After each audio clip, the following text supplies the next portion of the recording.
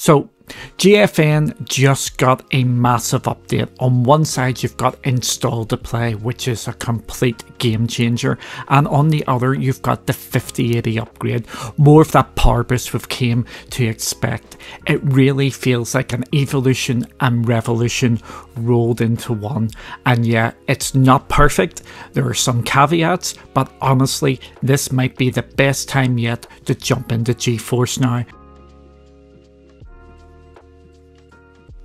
So let's break down what install to play actually means, because on paper it sounds simple, but it's a huge shift for GeForce Now.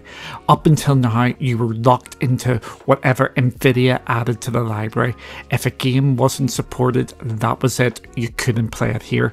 But now you can install games directly into the cloud just like you could on a PC at home. Boosteroid has had something similar for a while, but for GFN this is massive because GFN has always been known as a tightly controlled, curated service. This is the first step towards it feeling like your own gaming rig in the cloud. There is a catch though, the game still needs to be opted into GeForce Now by the developer or publisher. You can check SteamDB to see what's opted in, but it does mean the door isn't fully open, and even then some opted in games don't show up. God of War is the perfect example. It was briefly available then pulled, but if you grabbed it before it disappeared it stayed in your library and you can still play it.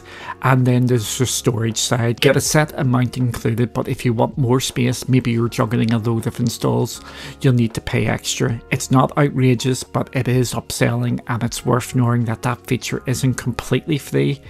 Now here's the reality check. Just because a game is opted in and you can hit install doesn't mean it is going to work perfectly. Some installs just fail, some crash, and others will run, but with odd issues. It's not a flawless system yet. And then there's the type of games you're likely to see. A lot of what works with install to play now are the indie games, smaller AA project, and those quirky experimental PC titles you only usually find by digging through Steam. Games like the Turing Test, Blossom Tales, or even older titles like Turok and Knights of the Old Republic all work really well here. And yes, I did say Knights of the Old Republic. They're the kind of experiences that feel right at home on install to play. On the other hand, you also get a bump in plenty of filler. Those $2 throwaway games that pad out Steam's catalogue but aren't really worth your time. One nice bonus is that demos count too, as long as they've been opted into GFN. That means you can install and try it in before you buy the actual game, which is actually a smart way to test games without cluttering your storage. What you won't see much are the big AAA blockbusters. So if you already feel like GFN has a game problem because those titles are missing, install to play doesn't magically solve that. But flip it around, and if you're into indies, retro, or discovering those weird little PC games, then install to play is almost perfect. Suddenly GFN has gone from a curated list of big name titles to a service where you can explore a lot more of what PC game actually is, the good and the bad.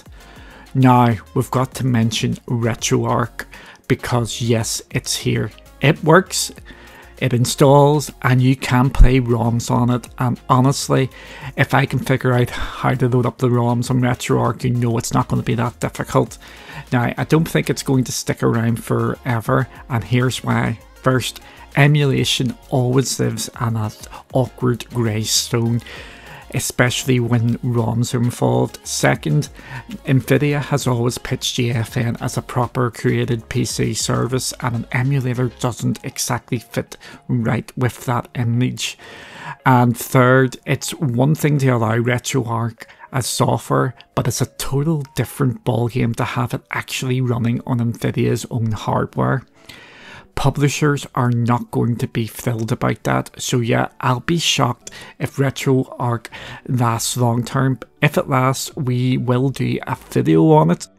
but the fact it works at all is wild, and it sparks a bigger question. Are we just scratching the surface of what installed play can actually do?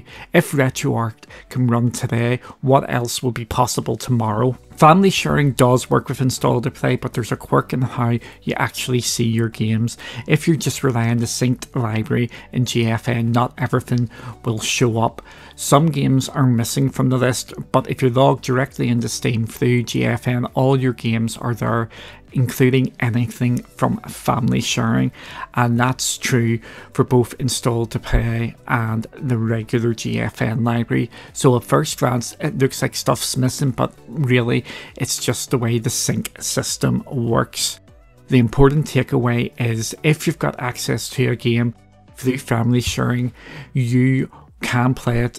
You just might need to launch through Steam or add it manually in the GFN app rather than relying on the sync list. Now let's clear up the storage side of install to play. By default, everyone in the performance or ultimate tiers gets 100 gig of cloud storage included. That's enough for a good handful of smaller games, and because most of the install to play titles aren't massive AAA games, it actually goes further than you think. The biggest ones I've seen so far are around 30 gig, so you can comfortably juggle a few at once. If you do want more storage, Nvidia does sell upgrades: 200 gig for $3 a month, 500 gig for $5, and a full terabyte for about $8. Personally, I don't think it is a big deal. Install times are quick, so swapping games in and out isn't a hassle, and if you're serious about keeping loads of games installed, the pricing is reasonable enough, so it's an easy yes. And remember, most of the really big AAA games are likely going to live in the ready to play section anyway, where you don't even have to touch your storage. But here's my controversial opinion. I rather prefer all games ran through install to play.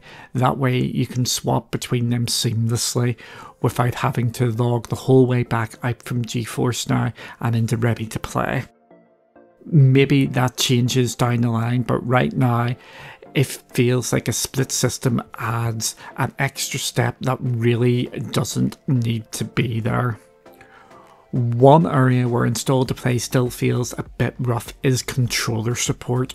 Right now when you launch install to play game, it drops you into the standard desktop mode of Steam. That means if you're on a controller, you end up wrestling with menus or having to grab a mouse just to get things going. Honestly, it would make much more sense if install to play opened in Steam's big picture mode by default.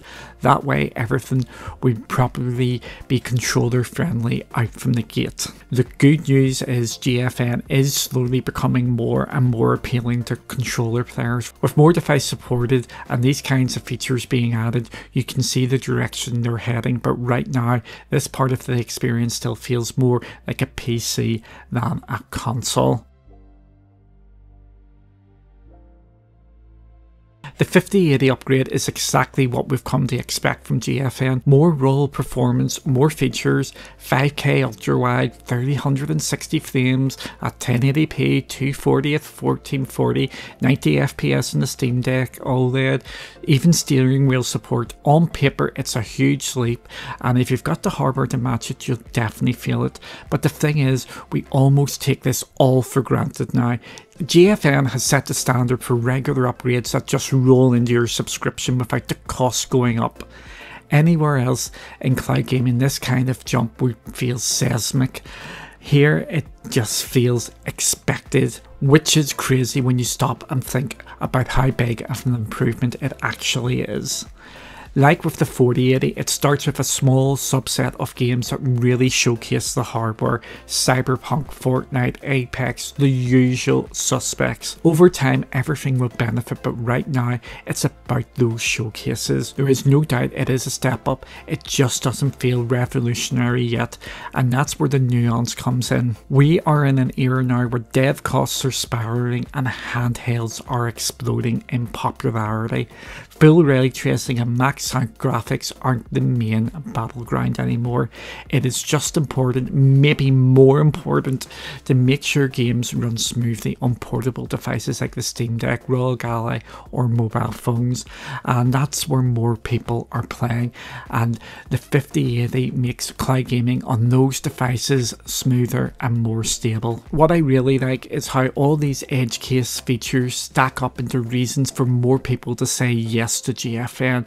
Maybe you are an ultra-wide fan, maybe you're into competitive games at 360 FPS, maybe you're a handheld player who just wants that extra smoothness, or a sim racer with a wheel. Individually, these are a bit niche, but together they all add up, and suddenly more and more players have a reason to give GFN a shot. So the 5080 is brilliant, even if we do take it for granted. Even if it feels like the natural next step, it's still going to blow people away once they actually see it in action, and this is the part that GFN quietly sets itself apart. We almost forget how cloud gaming looks everywhere else. Here the 5080 rolls out, install to play doubles the library, controller support improves, handhelds get better in performance, and it all happens inside the same subscription. You don't suddenly get a price hike, you don't get nickel and dime with a new tier. Outside of the optional storage upgrades, it just lands in your account and works. This is how cloud gaming should be. Every new feature, every bit of extra power, every supported device is another reason to stay, or another reason to finally join.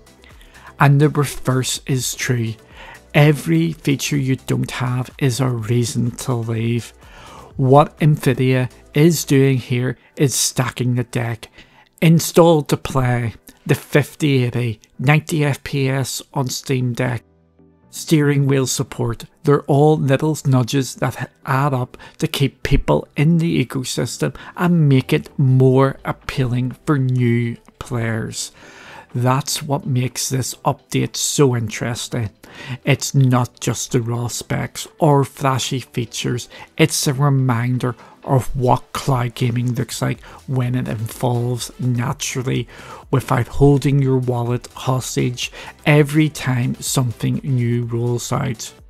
So that's where we'll land.